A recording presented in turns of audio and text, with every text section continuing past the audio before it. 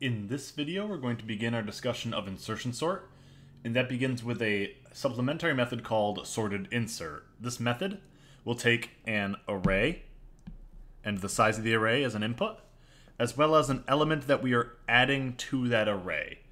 We're assuming that this array is in sorted order, and what we're going to do is try to insert this element x also in sorted order. So we have a sorted array, and then we're going to be adding on some additional element, x. We will then be slowly moving this element to the left until it is in the correct location to be sorted. So eventually we will have some of the array, followed by this element x, followed by the rest of the array. So the implementation here is relatively straightforward. Step one, we append x to the array. We're then going to iterate through the array starting at the right-hand side, at j is equal to n. And then we are going to continually swap that element with x if it is not in order. So while a is not on the far left-hand side of the array, so there are still elements to compare it to. If aj is greater than aj plus 1, what that means is that we have something like 1, 4, 8, 3, 10. That 3 is not in sorted order, so while the 3 is smaller than the 8, we must keep swapping leftward until it ends up in sorted order. So, how can we analyze this? First, let's identify that there are several different cases that we need to consider. The best case and worst case. The best case for this would be that the element that we're adding is greater than everything in the array. Would be that a greater than a n. I don't need to say it's greater than everything because it's already in sorted order. As long as it is greater than the maximum element, it would be for sure greater than all of the things before it. So if that's the case, let's look at what the code does. Well, we add it, and then this if statement is never actually qualified, so we don't even execute it.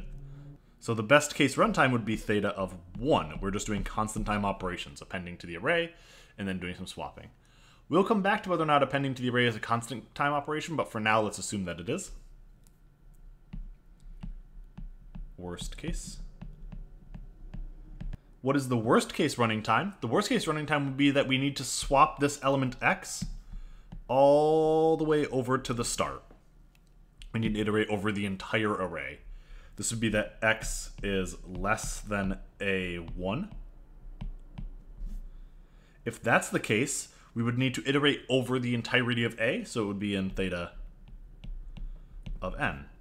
And since we're in the probabilistic unit, you can probably guess that we're also interested in the expected case. And maybe for this, it's actually easiest to try and just do it out manually. So down here, I created one of our little tables to keep track of what's happening. So if we have that it is greater than or equal to every single element in the array, that takes constant time. If we need to perform one swap, we are doing one run of the loop, so it's that same constant time plus the time from executing one run of the loop. And then 2 runs of the loop, and then 3 runs of the loop. And then we need to be careful here about what is happening. If we look, we had n minus 2 and n minus 3, and we had 4c. We actually are off by 1 in terms of the number of things we are doing, because we always are doing that constant time to insert it into the array. So this would actually be n plus 1 times c. This would be nc. And this would be n minus 1c. That's not going to impact anything really, but it's worth being careful. And now we encounter the tough part, which is that we don't know these probabilities. We need to make assumptions to be able to analyze the probabilities. So what assumptions are we going to make? So our assumptions, we're going to assume that A has no duplicates, and we're going to assume that all positions for x are equally likely. So all positions for x are equally likely. You could say that this in a slightly more mathematical way by saying all permutations of A1, A2, up until AN and then X, all permutations of that are equally likely is really what we're assuming. But that's a bit tedious to word, so I'm just going to say all positions for X are equally likely. It's a little bit of a nicer to write out assumption. So, with that in mind, I've already effectively said that all of these probabilities must be the same. How many events are there? Well, there are actually n plus 1 events, so this is 1 over n plus 1, 1 over n plus 1, 1 over n plus 1, 1 over n plus 1, 1 over n plus 1, 1 over n plus 1, and 1 over n plus 1. To compute the probability, we are just going to multiply these two columns together and add up. So the expected time is the sum over all outcomes of the probability of that outcome times the time of that outcome. And we know what those things are. Now, let's try and analyze this summation. We're going to add up over all the possible values. I'm going to come back to the values there, but the probability, we're going to say that we're going to have the probability that we're between AQ and AQ plus 1. And similarly, we're going to have the time required when that's true. And what are the possible values for Q? Well, they're going to go from Q equals 0 to n. And if you're very astute about our notation, you'd say, hold on, our arrays don't go down to 0. But for that special case where we're going between A0 and A1, we're just going to assume we're in this case down here. So it's just a little ease of notation. So let's plug in our values. That probability, it's the same for all occurrences. So we have 1 over n plus 1. And what is the time required here? It's actually going to be n plus 1 minus q. Why is that? Because in our problem here, the first thing to appear in the summation is actually this last term down here, which takes n plus 1 time. We are starting at the largest thing and counting backwards in this summation. So this equals, I'm going to, I forgot a constant c. I'm going to pull out the c over n plus 1 and have the sum from q equals 0 to n of n plus 1 minus q.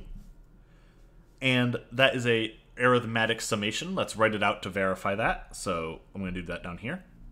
The sum from q equals 0 to n of n plus 1 minus q is equal to, the first term of that summation is q equals 0, so that's n plus 1, plus the next term is n, plus n minus 1, plus all the way down until the last value is plugging in n, which is just 1. So this is an arithmetic summation adding up the numbers between 1 and n plus 1. So that will converge to n plus 1 times n plus 2 all over 2. So let's use that fact up above. This equals c over n plus 1 times n plus 1 times n plus 2 all over 2, which is just c times n plus 2 over 2, which is about half of the size of the array, which is what you might expect for an average case runtime here. So bringing it all together up top, the expected case is theta of n as well. It is the same as the worst case. With this in mind, it's very easy to learn how to modify this into a sorting algorithm, so let's get that done really quickly. All we're doing in this sorting algorithm, which we're going to call insertion sort, is we're going to loop over every single element of the array and insert it in sorted order into the array, one at a time. So we start with an array of nothing, add the first element, sort it, add the second element, sort it, add the third element, sort it, add the fourth element, sort it, and repeat on and on and on and on. So a very straightforward sorting algorithm in that sense. And I will show you here, this is the first time I've used comments in my code just to show you the way they look. So we have two comments here. One is that we are inserting ai plus 1 into a1 through I. This is a bit of a technicality to say what we're doing in there. And then we're also going to say what we're maintaining be true, which is that a1 through ai is always sorted. And because sorted insert maintains sorted order and we start with 0 elements in the array, this should work. Let's begin by analyzing the worst case runtime. The worst case for this algorithm, if we remember, our worst case was that sorted insert was in theta of n. So this code chunk here, it might be very tempting to say that this is in theta of n, but that is not the case because of a technicality that is very, very important. That technicality is, if we scroll up to our sorted insert, we'll notice that it was in theta of n, but n was the second input argument to that function. And if we scroll back down to our sorted insert here, our second value is I. So this is in theta of I. And the reason is the number of elements that are currently in sorted order is I. So this code would take ci time in the worst case, which means that the algorithm's worst case can be computed by doing the sum from I equals 1 to n of ci. We have a formula for that. That would just be c times n minus 1 times n all over 2, which is in theta of n squared. Our best case runtime would be theta of 1 for our best case, which makes it the sum from I equals 1 to n minus 1 of a constant, which is just c times n minus 1, which is in theta of n. So there's some hope for this algorithm here. It has a worst case and best case that are different, and the best case is in fact fantastic. So let's see what the expected case is. The expected case was theta of n as well, which again we should be careful, that should be theta of I. So the expected case. It's important to remember that we are, for the expected case, trying to find out the expected value of that for loop. And I'm just going to write sorted insert here.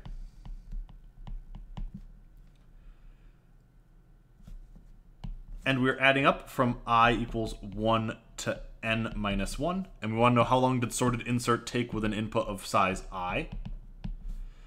By linearity of expectation, I can pull the summation out there. And I have the expected value of sorted insert as a function of I. And we know what that expected value is. I already wrote it down. It's theta of 1. So this is equal to the sum from I equals 1 to n minus 1 of ci, which this is the exact same as the worst case. So this takes c times n minus 1 times n all over 2, which is in theta of n squared. Notice that once we had sorted insert analyzed, this was super fast. It took maybe a couple of minutes, and all we had to do was just use the information we had before. Importantly, when we're just iterating over a function and we know the entire classification of it, best, worst, and expected case, determining how that impacts things is very straightforward. So anything that looks like this, you can perform a similar sort of analysis. We notice that the worst case and the best case are different, and the expected case is the same as the worst case, which is a bit unfortunate. A natural question, therefore, might be, when do these various cases occur for the best case and worst case? Well, the worst case here is actually that the array appears in reverse sorted order. So if you had an array that was exactly sorted incorrectly, then you would need to continually move every single element from the end all the way back to the start every single time. So this is in reverse sorted order. The best case is actually something similar, The best case is when we never had to move things from the right to the left. So this is when the array was already sorted. And in fact, the best case could extend if you only needed to perform a small number of insertions. So a lot of the time, this would be nearly sorted. And it would still be asymptotically the same as the best case. For example, if you had 5 elements out of order and you just needed to sort those, then this would be very, very quick at doing that.